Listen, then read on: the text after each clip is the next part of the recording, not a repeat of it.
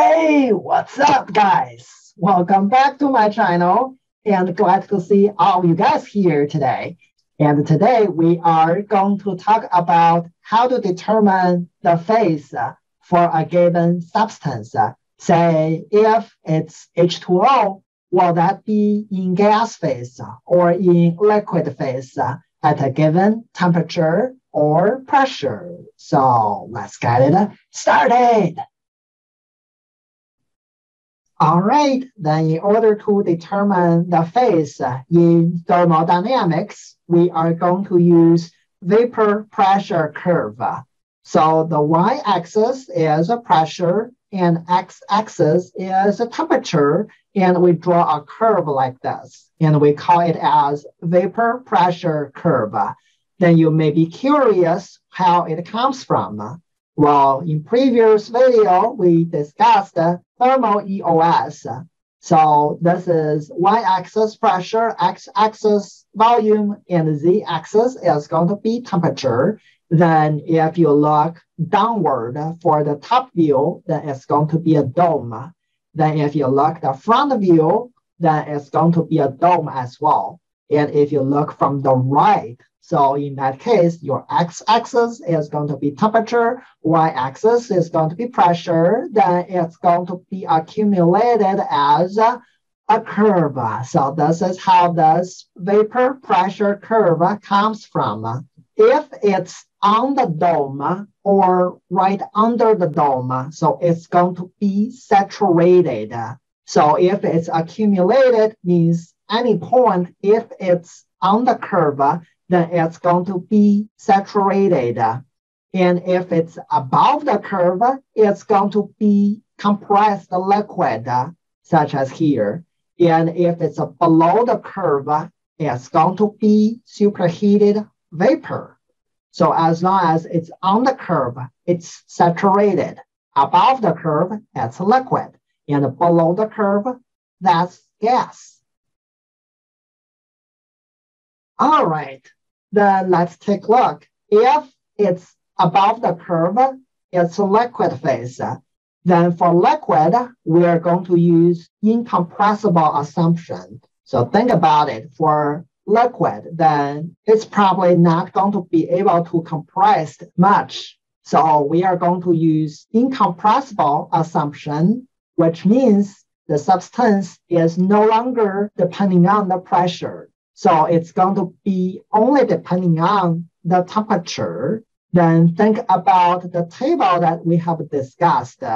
So we are going to use our table A4, which is at a certain temperature for each property. So not going to be A5 because that one is at a given pressure. So if it's incompressible assumption, so the property of that substance is no longer depending on the pressure. However, if you are below the curve, then it's going to be superheated gas.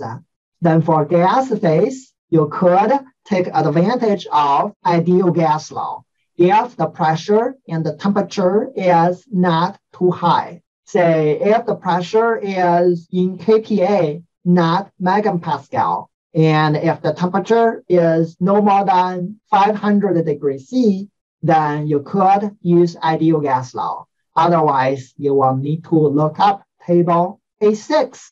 If you forgot all these tables, so let's briefly take a look. And those are the tables that we discussed. So for table A4, it's saturated H2O with a given temperature. And scroll down. And for table A5, so it's saturated H2O as well, but at a given pressure. So that's why we said if it's compressed liquid, then we use incompressible assumption. So the property won't be depending on the pressure anymore. It's only depending on the temperature. So that's why we use table A4. Then if it's below the curve, then we are going to use table A6. At a given pressure and a given temperature, we can look up the corresponding properties. And this is table A6. So let's take a look at some examples. All right, back to our slides. So the example says, find out the specific volume. The substance is H2O, but we no longer know the phase. So we have to determine the phase first. By looking at the first one, the temperature is 80 degrees C. So intuitively, you may think, oh, it's in liquid phase. Well, take a look. And a similar thing for the third one, when the temperature is 120 degrees C, you may think, oh, it's in gas phase. Well, we'll take a look. Okay, then let's take a look at one by one.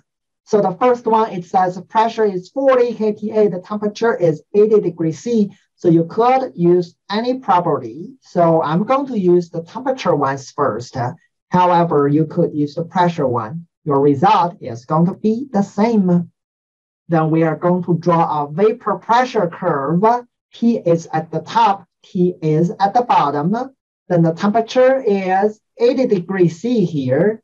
Then by looking up the property table, if we know the temperature, we go to table A4, then the corresponding saturation pressure is 47. However, the pressure we have is 40 kPa, so we are below. And if you draw another line, so we are actually under the curve, then we are in gas phase.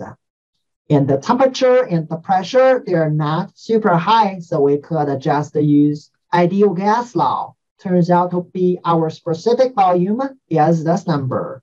So 80 degrees of H2O, sometimes it could be in gas phase. All right, let's take a look at the second one, H2O, when the pressure is 10 megapascal and the temperature is 100 degrees C. So let's take a look. So we are going to draw the vapor pressure curve first. Pressure is at the top, temperature is at the bottom. Our temperature is 100 degrees C. And if you look up table A4, then the corresponding pressure is 101 kPa. And we are at 10 megapascal. So we are way above. So we are in the liquid phase.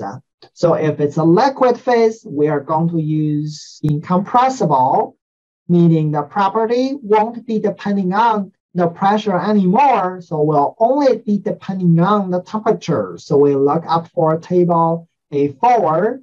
Then when temperature is 100 degrees C, the specific volume, since it's a liquid phase, so we are looking for V sub F in table A4. That's our specific volume. It's this number here. Then let's take a look at the third one. Still H2O when the pressure is 220 kPa and the temperature is 120 degrees C. Let's see if it's going to be in gas phase. All right, so still start drawing a vapor pressure curve. P is at the top, T is at the bottom. By using table A4, when the temperature is 120 degrees C, the saturation pressure is 190 kPa, and our pressure is at 220, so we are above. It's a liquid phase, so we use incompressible assumption, meaning the property is only be depending on the temperature and not depending on the pressure anymore. So by looking up A4, when the temperature is 120, the specific volume equals to the specific volume in liquid phase, which is V sub F, then this is the answer. So when the temperature is 120, the phase still could be in liquid phase. Next one for H2O, the pressure is 4.5 megapascal and the temperature is 275 degrees C. Let's take a look. So we still draw the vapor pressure curve. Then when the temperature is at 275, the saturation pressure is 5,946 kPa from table A4. Then our pressure is 4,500, so we are below. So we are in gas phase. Then let's think about if we can use ideal gas law or not. So look at the pressure. It's 4.5 megapascal, so it's big. So we probably can't use ideal gas law. Then we would have to look up table A6 for superheated gas.